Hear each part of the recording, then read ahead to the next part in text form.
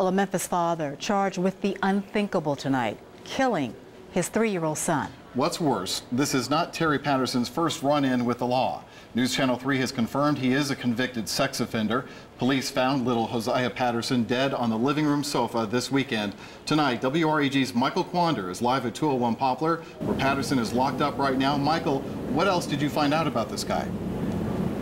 Well, I found out that Terry Patterson was convicted of statutory rape not once but twice, and he even served time behind bars. And if that's not enough, other allegations and other charges show just how violent this guy could have been. Hey, it's crazy. It's just really crazy. Terry Patterson's brother isn't surprised he's back in jail, but he is surprised Patterson's charged with killing his own son. I came by to try to find out, make sure it was true, you know, that it wasn't true or whatever, you know, and now I found out it is true, so, I mean. Police say Patterson murdered his son Josiah early Saturday morning at this apartment on Evergreen. What about his background?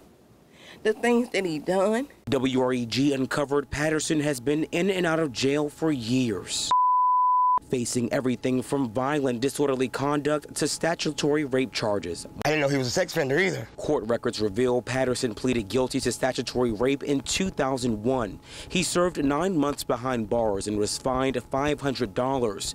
Now, he also confessed to another statutory rape charge back in '96, where he served another 6 months and paid a $500 fine. You give a kid back to him, you know their history of being violated, and you give that right back to him. Neighbors and family members are still trying to figure out why Patterson was given temporary custody, with the court knowing of his violent and sexual past. It's rough. Yeah. It's still hard to believe that, you know, he's gone.